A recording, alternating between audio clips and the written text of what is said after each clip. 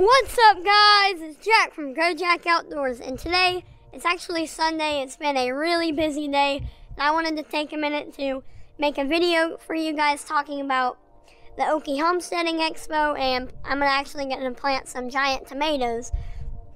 So the Okie Homesteading Expo, Kevin from Hidden Heights Farm and Dutch from Keeping It Dutch actually put it on. It's really cool. They had 3 days. The first day was the first part of the hog processing, then the second day was the second part of the hog processing. I ended up just going to the third part because I actually got invited to speak in front of a bunch of people about how to grow a giant pumpkin, and that was really fun. I'll put some highlights right here. This is Jack with GrowJack Outdoors, one of my buddies. He's an avid outdoorsman, willing to try and learn just about anything. Remember a local 4-H, right? He's the one that names his biggest pumpkins after me, remember? Right? Yep. He's learning a lot about tracking and trapping, so this is a funny story. I made a video, I got a coyote problem. There's a coyote trap, and you used something strange, didn't you, to catch it? A mole that I caught in a gopher trap. Used a mole you caught in a gopher trap to trap a coyote. Yeah. So I was having trouble trapping a coyote, and I was buying the bait and all the lure, and the kid catches a mole, and then catches a coyote. It's like working up the food chain. I'm buying all this $5 bait and lure. And then, of course, subscribers, as one of you guys are, like, why don't you go watch GrowJack? Aren't you friends? Yeah, thanks. But anyway, these are just a few of his hobbies.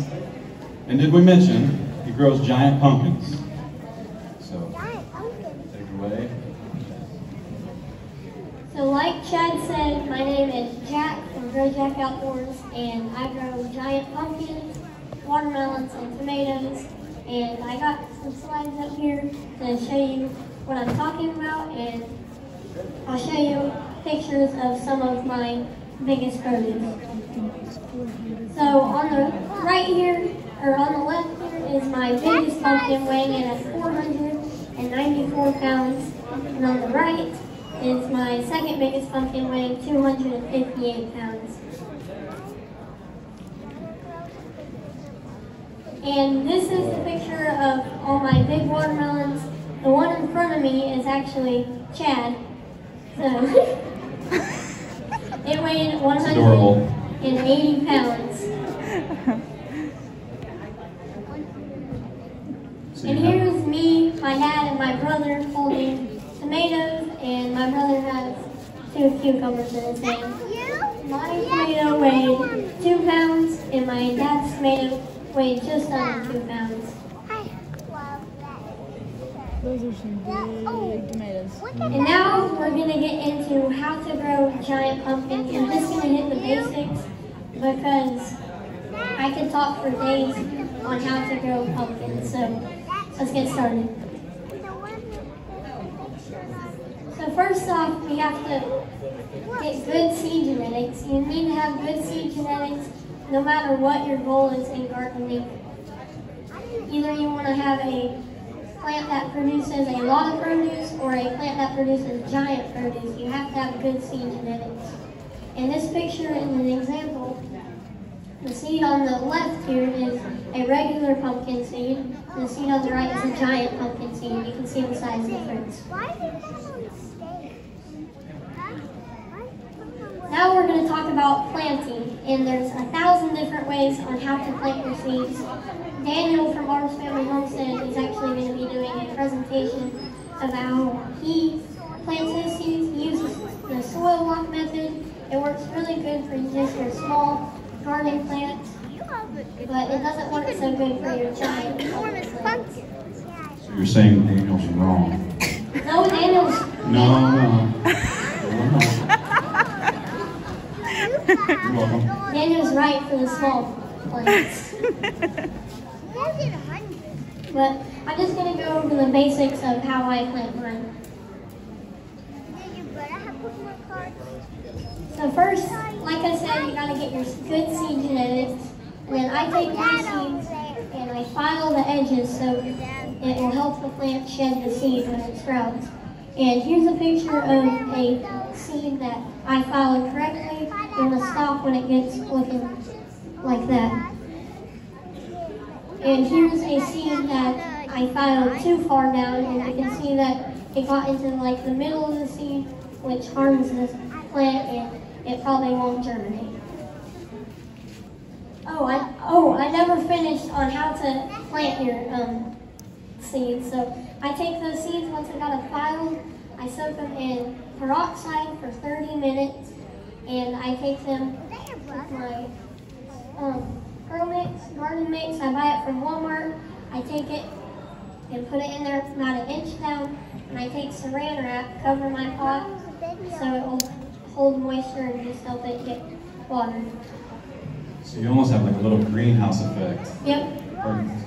One thing I forgot to mention, I'll take my Pro Mix and I'll put water in it, and I'll put as much water as it needs, and I'll take my hand, grab the hand soil, and I'll grab it until it squeezes one drop. And if it has too many drops, that's too much water, and you'll have to add more soil. Now we're going to talk about soil samples, and in my hands right here is a soil sample probe that I actually built myself. And you just go to your garden and you take probes, about 6 or 7, as much as you want, all throughout your garden, and you put them in a bucket and mix it up, and then we'll put it in a bag and send it to a soil scientist. And they'll give you... What? Is that Dad? Yeah. Oh no, it's not Dad. We send it to special soils and scientists. And You got it, buddy. Keep going. And they'll usually give you a list of amendments that you need to put in your soil, so we'll buy all those amendments and put them in our pumpkin patch. And now, as you can see, we've skipped a few steps. Our plant is now matured, planted in the pumpkin patch in the amended soil, and you're ready to grow a giant pumpkin. And now you have a big plant that you have to worry about organizing, and I'm not going to get into the details of how to organize your plants. I'll give you 2 reasons why you should organize your plants. So the first reason is it's going to take 800 to 1,000 square feet to grow this pumpkin, and you're going to want to utilize as much space as you can. So that's one reason to have your plant organized. And the second reason is so you're going to have to look at your plants. You're going to be looking for bugs, mildew, mold, anything that can harm your plant. And since I haven't mentioned this, you're going to pick one pumpkin that you grow probably 10 foot out from the stump, and then you're going to set that pumpkin. You're going to not let it grow any other pumpkin. So you're going to have to walk around your plant, look for bugs and stuff, and look for other pumpkins that it's trying to grow. So you don't want to grow more than one pumpkin. And as you can see in this picture, this is my brother and my biggest pumpkin, weighing at 494 pounds. And as you can see at the bottom, the leaves are starting to die, and that's from mildew.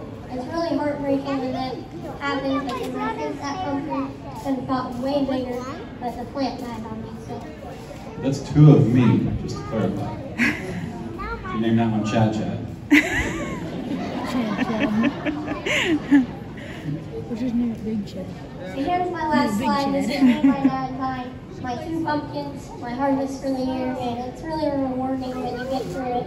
Everything wants to kill your plant when you get it planted, but it's really rewarding when you get through it. And the one on the left is actually, it weighed 258 pounds, I think, and it actually won a Howard Bill Award. And the Howard Bill Award is a reward for the prettiest pumpkin. So as you can see, it's really bright green. And the one by my dad is, like I said, weighed 494 pounds. So this one here on this side was 258. Yep. And 494 over there. Yep. Man, that's huge. So I was in a pumpkin growing contest once with hospitals. Oh, yeah. And I actually emailed you and asked for some seeds and wasn't going to tell Haas that they were your special seeds. but I still didn't get like a 10-pound hump. I mean, I don't know what I'm doing. Yeah, don't feel bad because I don't. But thanks. This is actually 2 years ago, and last year I didn't have such a good year. And I only got about 100 pounds. But a lot of it depends on climate, right? You really got to babysit it. Yeah. Now, did you learn? How'd you learn all this? You were just like, hey, I'm just gonna go plant this, see what happens. So I've watched a lot of videos, and Daniel's one of my gardening mentors. He didn't really do any of this, and I thought it'd be cool to have this. And Leon helped me out a lot. Gardening with Leon. He has a YouTube channel if you guys want to go check it out. So Mr. Arms, we'll see here in a little bit, helped you, inspired you, and then Gardening with Leon. We both have channels, of course. Yep. Cool. And there's a guy local, Brian Baker, and he actually helped me a lot. I went over to his house probably, I think it was 3 summers ago, and he taught me all the basics on how to grow giant pumpkins, and he really got me started on how to grow giant pumpkins. Jack has a YouTube channel, and are you on Facebook too? Yeah. I knew the answer, I wanted you to say it. Yeah. Facebook and YouTube, you can look him up. You can look up Gardening with Leon as well, one of his mentors. Of course, Daniel will be up here later. Yeah. But man, having 3 boys, that's what's cool is my oldest is a gamer, but it's so cool to see the younger generation come up and want to do that stuff. And as y'all know, we just secured some land, so the other day, my oldest, who's a gamer, was outside for like 3 hours, never touched his phone. It was awesome. It's because I hid his phone. I paid for the phone, so technically it's mine. But it's just so cool, and Jack is always so kind everywhere we go, and bump into him, and just, it's awesome. So give Jack a round of applause. Make sure you please go follow him. So yeah, that was pretty fun. And I also got to meet some YouTubers. A lot of them I've already met before at different meetups and stuff, but there's one I haven't met before, and it was Cog Hill Farm, Jason from Cog Hill Farm, and he's a really nice guy, and he's pretty funny. So he actually danced in front of everybody. You guys may know him as a dancing farmer, and I'll put a clip of him dancing right here.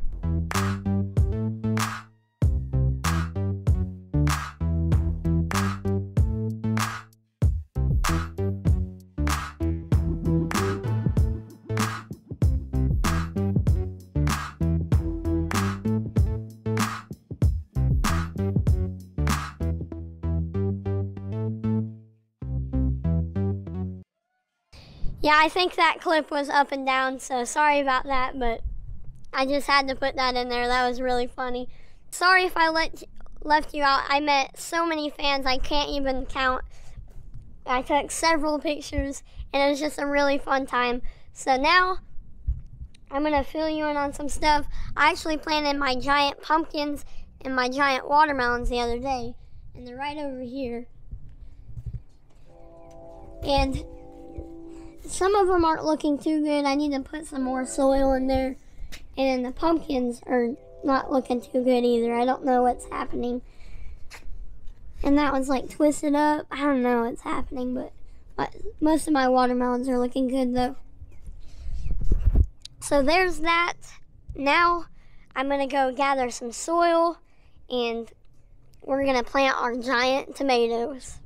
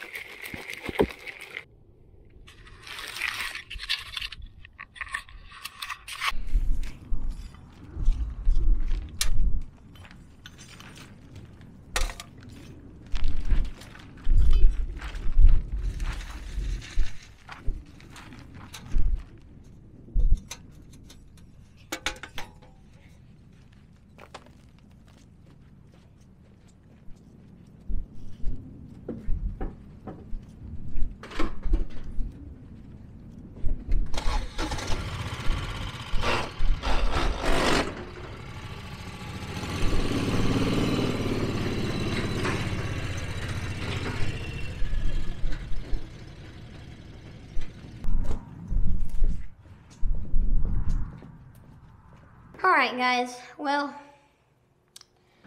I just sat here and talked to the camera for about 5 minutes and the camera wasn't running, so I just sat here talking to myself. Something just fell off a shelf, but anyways, I got my soil.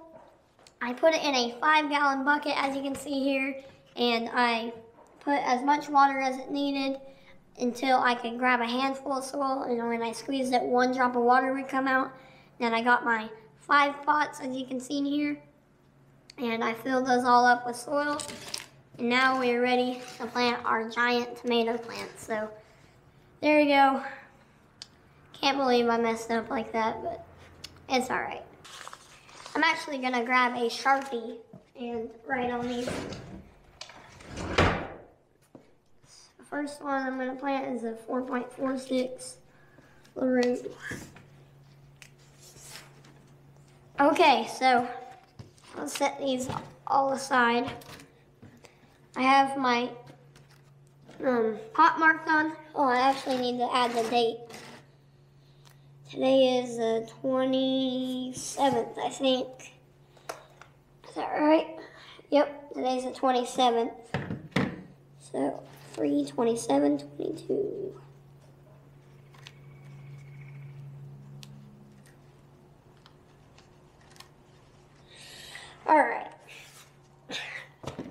Alright, now, this is the only seed I have of this. So, take this. You don't want to drop these seeds because you'll have a hard time finding them. These seeds are just real small. I'm going to put it just right over the under the surface. Right there. Make sure you don't have any big chunks of wood over your plant. Set that aside. Alright guys, while I'm planting these, I want to tell you something about another thing I want to do. And it's something to do with somebody at the Okie Homesteading Expo. And like I said earlier, I met Jason from Cog Hill Farm. And he actually has a emu named Nugget. And I want to get a emu, and I just talked to my mom about it. And she said, "You're not getting an emu." So, I have a job for you guys. You have to go down there in the comments and say, "Mom, let Jack get an emu." Okay? That's your one job. Say, "Mom, let Jack get an emu." I want to see it all over down there in the comments, so get her talked into doing it.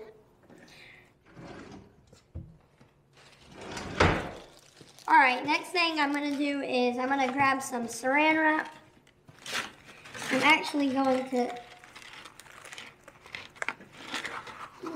I hate this box. I always just take it out.